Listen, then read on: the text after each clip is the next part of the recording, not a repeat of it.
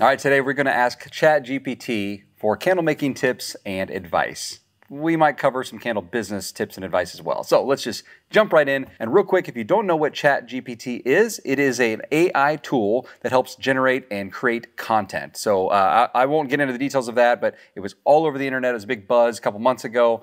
It's part of this whole new wave of AI. So if you want to learn more about GPT, just Google it, YouTube it, or ask ChatGPT. It will explain itself to you. Anyways, we're going to get right into this. I'm going to ask it questions to see what it can come up with, and then we're going to talk about whether I agree with it, disagree with it, and some context for some perspective. So let's just jump right in. All right, so I'm going to start off with some questions that I just see all the time in Facebook groups, here on the YouTube channel, other platforms that I'm on, emails that I get. So we're going to just start with some basics, such as, what is the best wax for candle making? Let's see what it gives us. All right, so some of this is kind of long. I'm going to summarize this really quickly, but it starts with, when it comes to candle making, the choice of wax depends on several factors, such as outcome, preferences, specific requirements. Here are some commonly used ones: paraffin, soy, beeswax, coconut, and palm, and it gives a little bit about each of them and what they offer. Then it says at the bottom, ultimately the best wax for candle making depends on your specific needs and preferences. Consider factors such as burn time, scent throw, appearance, cost, sustainability, and so on. All right, so I was curious just with that question right off the bat if it was going to give a recommendation, and I'm actually glad it answered this way because this is the correct answer. There is no best wax, and anyone that's been making candles for a while completely understands that because there are so many types of waxes, and it just depends on what you're going for when you choose a wax. Just like with any other craft, what is your goal? What matters the most to you? And so, yeah, I actually appreciate this answer. It is a lot of regurgitated information for sure. And that is what ChatGPT does, by the way. It pulls information from all these other different sources. It uses AI to interpret that and then kind of build its own content, its own perspective, and then let you know what that is. So I do appreciate this perspective. I think this was a great answer. Here's the options. Here's some pros and cons of each. It's up to you to decide. So yeah, I'll give that one a thumbs up. What is the best wick for candle making? I'm giving it a few easy ones here to see how it responds because I'm really curious if it's going to, again, try to tell us what to use or be aware that it depends on the circumstances.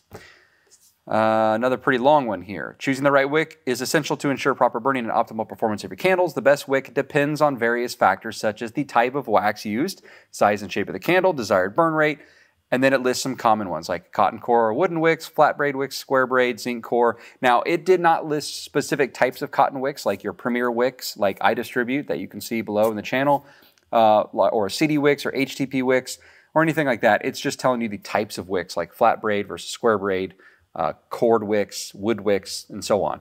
But again, I appreciate the answer. It is telling us that it depends. So I started with these two questions on purpose because it's very, very common to see these questions for brand new candle makers, and it makes perfect sense why they would ask that.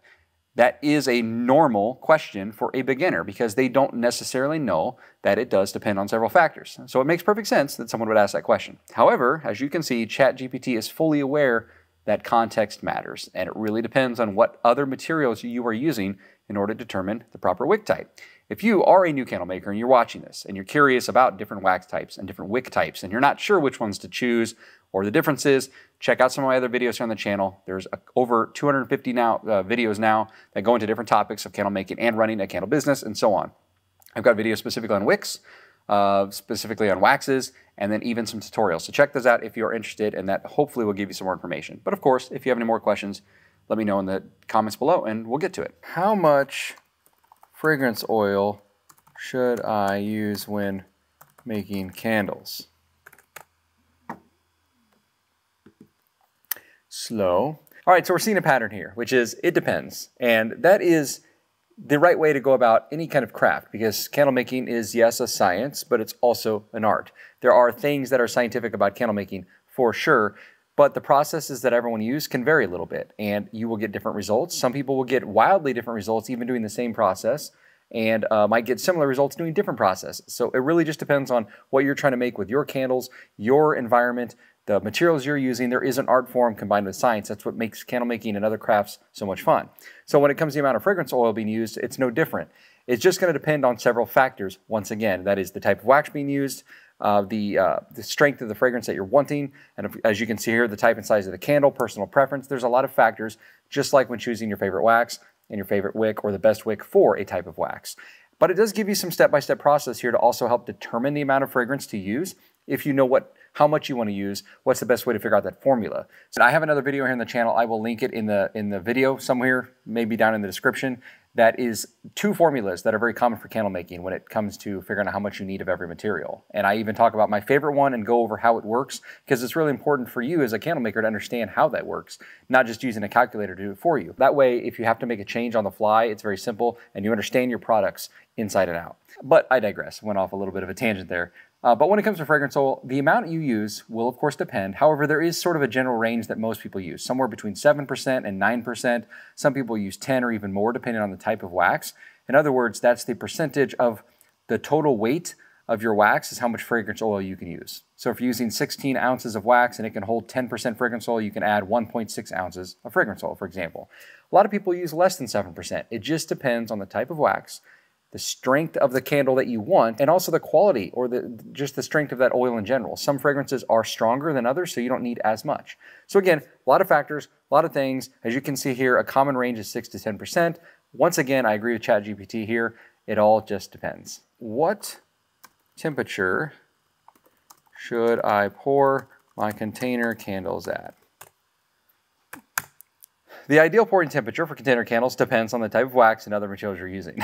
Again, you can see a theme here. There's a very specific reason I'm asking the questions that I am, because these are very, very common questions that everyone starts with, and it's important to know that context is key. So anytime you're asking questions to others, make sure you're including relevant information for them to help you answer the question, because it's not so straightforward, matter of fact. It will depend on factors. And so I know this isn't the answer a lot of people want to hear necessarily, but this is the truth. It does depend, and I'm actually very happy that ChatGPT is taking this context into account before just giving you some random answer that is not factual.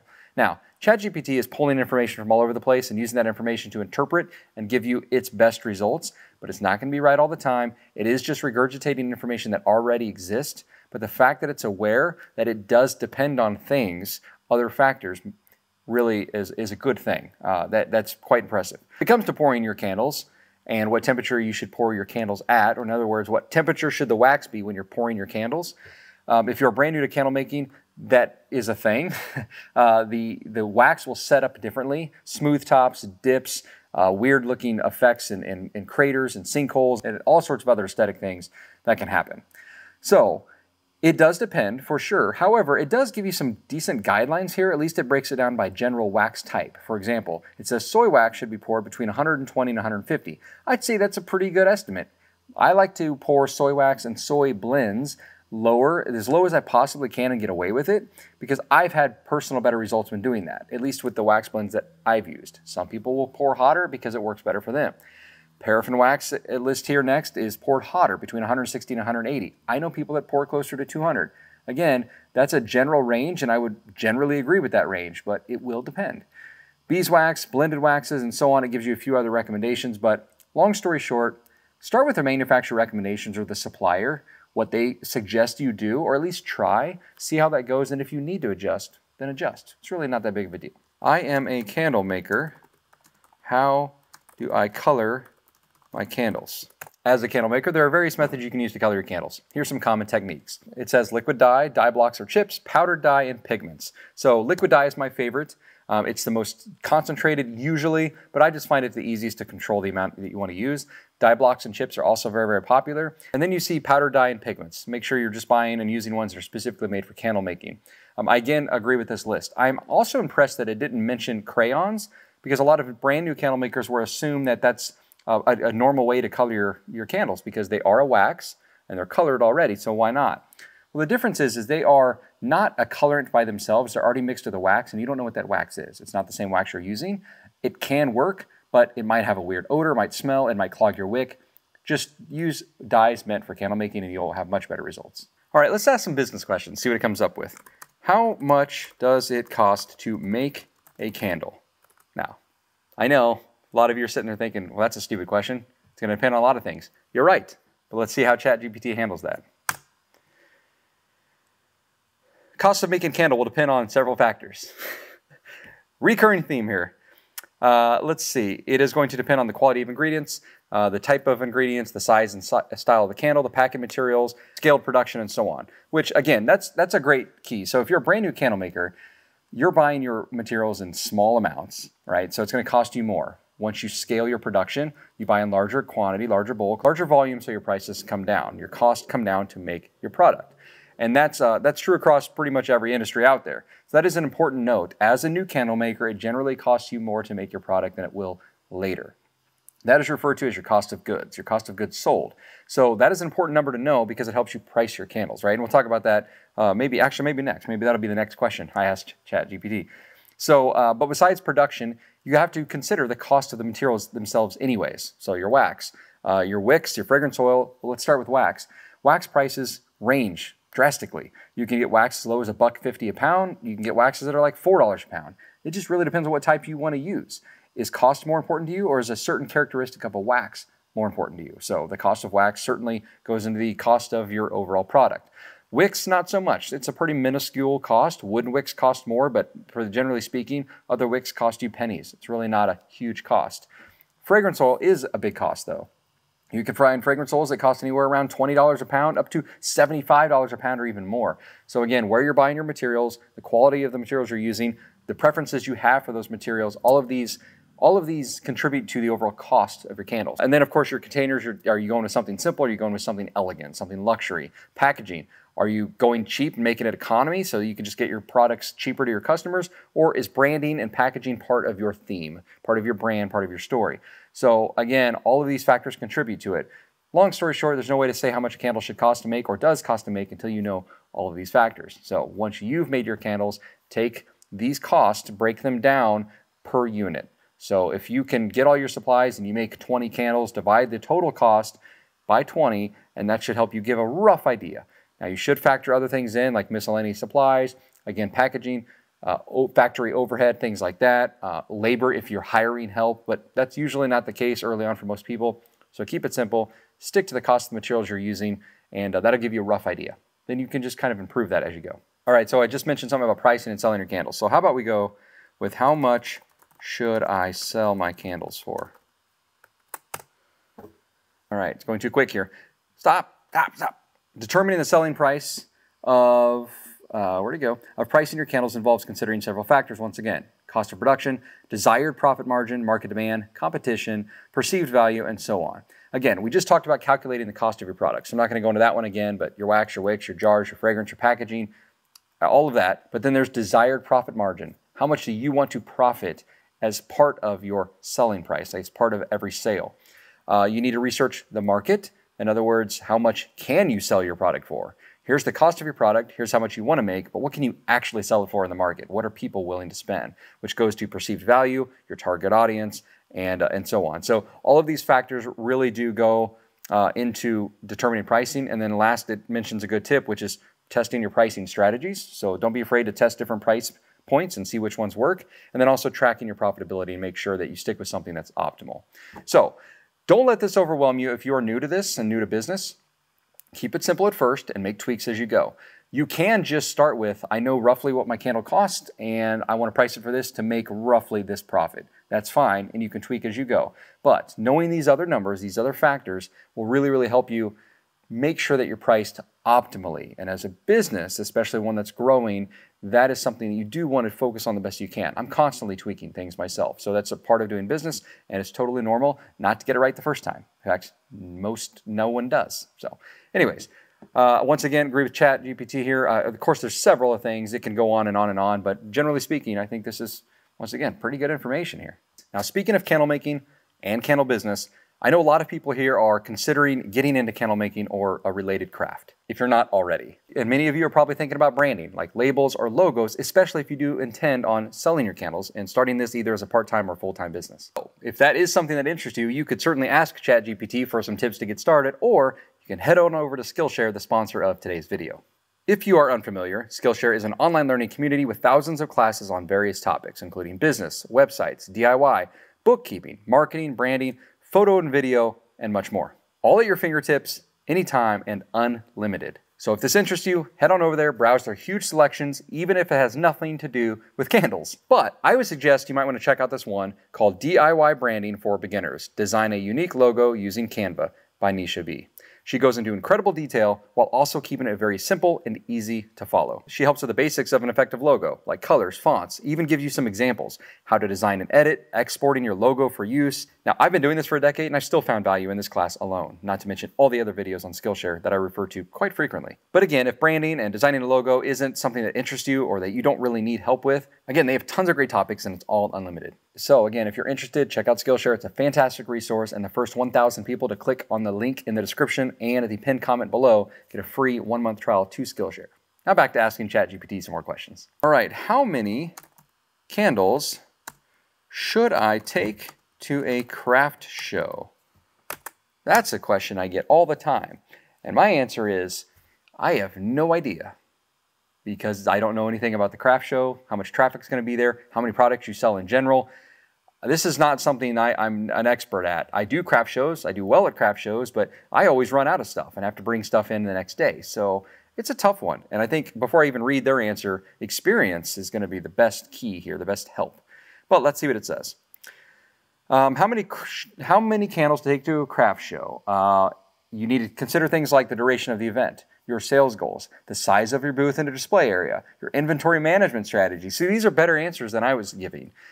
The size of your booth really is important. You can only take what you can store and display, unless you have some other arrangement where you can keep them somewhere else as kind of like a backfill.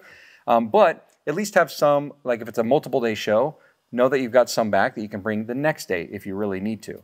I say the first time, just bring several things. You don't want to overwhelm yourself, but bring a decent enough supply so you can figure out what people are liking, learn from the first couple experiences, and then future shows, you'll have a much better idea of what to bring, how much of each. Again, been doing this for over a decade. I'm still learning from every single craft show.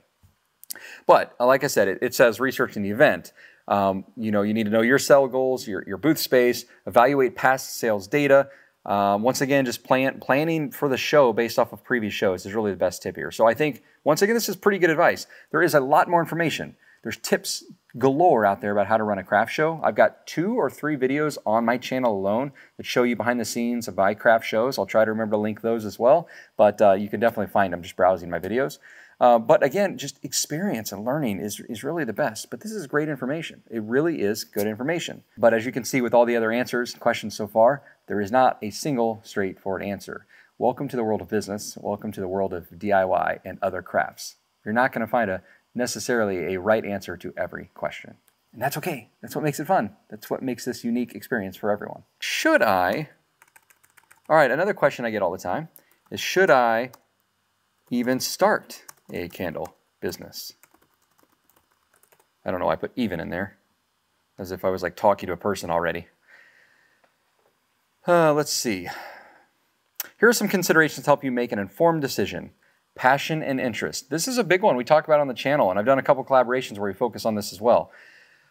I do think if you're getting in a business something, there should be a focus on profit, right? Like that's the point of running a business, but it makes it a lot easier to stay committed, not get burnt out, and enjoy the process if it is something you're passionate and interested in already. In fact, I've got videos that talk about how I got in candle making and what sparked that interest. It's kind of a funny story if you want to check it out. But that drive, that passion, that interest will help drive you and drive your business and your motivation. Market demand. Yeah, you need to know if there is a market for your products. I can safely tell you that there is a market for candles, so that should ease your mind. But if you have a theme or a niche-based candle business or candle idea, you might want to try to research that and see if there is a demand for that. Unique selling proposition. Is there anything that makes your products different from others? Maybe the scent you're using, the colors, the look of your product, your labeling, your packaging, your theme in general. Again, I've done videos about themes. Very, very important thing that I think can really boost a lot of people's businesses. Startup costs, budgets, time commitment, all of that. So in other words, can you stick to it? If things start going well, do you have the means, the capability to stick with it and scale if you really need to? So scalability and growth potential, these are all things you want to consider. Those are usually good problems to have, but like I tell people all the time, good problems are still problems. You still got to know how to deal with them. Risk tolerance, is this something you want to start on the side and then let it grow, just see what it develops into? Or are you wanting to just like quit and jump right into it? Well, I don't really recommend that with anything. I think you want to kind of play this smart, play it safe, but risk tolerance is certainly a factor. when you want to decide whether to start a business. And of course, like I've been mentioning with every topic, several videos on this channel that talk about starting a business and how I would do it right now versus in tips and strategies to do so. So check this out if you'd like more detail. All right, so I have one more question that I want to get to, and it's going to be a little bit different. All the questions so far have been very specific, asking a very specific question. And I intentionally asked questions that I knew there's not a yes or no, right or wrong answer, because I wanted to see how it would handle that advice. But now I'm going to ask it more of an open-ended question and to see if it can give me more of a strategy, a plan. I'm just really curious what it comes up with. And that is, how do I make container candles, for example? Let's just see what it tells us. Notice this one's taking it longer to think of an answer. All right, here we go. Making candles involves a step-by-step process that includes preparing the container, melting the wax, adding fragrance and color, setting the wick, and allowing the candle to cool and solidify. Pretty good summary. Here's a general guide to making container candles. Materials you'll need: candle wax, even gives you a few examples, candle wicks, fragrance oil, candle dye if you want it, containers, a double boil or some way to melt your wax, a thermometer, a stirring utensil, wick stickers or hot glue, a wick centering device, optional, heat-resistant surface or wax melting pitcher, and protective equipment. All right, they may have left a few things off there. I'd honestly have to think about it, but I don't know. That's a pretty good list. Like, it quickly came up with a pretty good, solid list of materials a beginner would need to get started. Then it goes into a step-by-step process. I'm not going to read these word for word, but I'm going to summarize them. Prepare the container, which looks like it includes cleaning and wicking the container. Number 2, melt the wax. Number 3, add fragrance and color. 4, pour the wax. 5, set the wick. Keep the wick straight and centered by using a wick. All right, so I would have, that's something I would disagree. I would have your wick set first, and I'd use a hot glue, that's wick stick or something like that to secure it to the jar. Then pour your wax in, and then use a tool to help keep the wick centered. I've got tools to talk about on the channel all the time from Norton Candle Supply. Those are the ones I use the most. They'll be linked below. You can check them out. And then after that, trim the wick after the candle's cooled. And then optional if you want to label the candle, lid the candle, and then sell it, of course, if that's your optimal goal. Or just burn it yourself.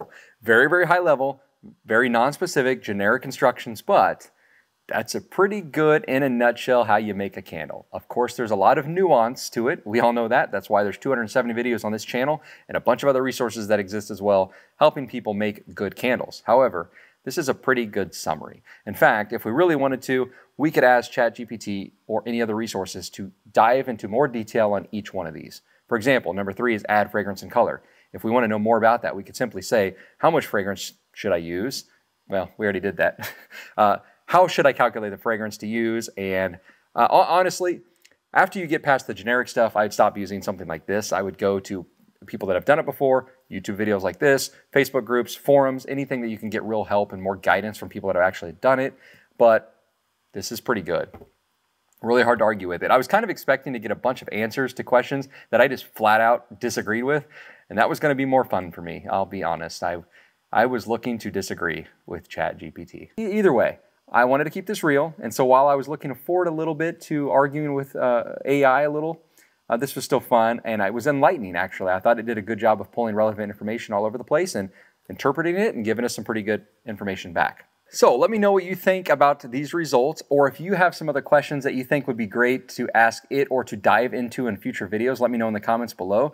Give this video a thumbs up if you guys enjoyed it at all. I really enjoy making these videos for you, but I also don't know which ones you guys like. So if you give me a thumbs up, I know that you liked this video. And if you haven't subscribed to the channel, go ahead and do that as well. I release videos at least weekly, and I don't want you to miss any. So the best way to not do that is subscribe to the channel. Thank you all for being here. Don't forget to check out Skillshare in the description below. The first 1,000 people to use that link get a free 1-month trial of Skillshare. With that being said, check out this next video, and I'll see y'all next time.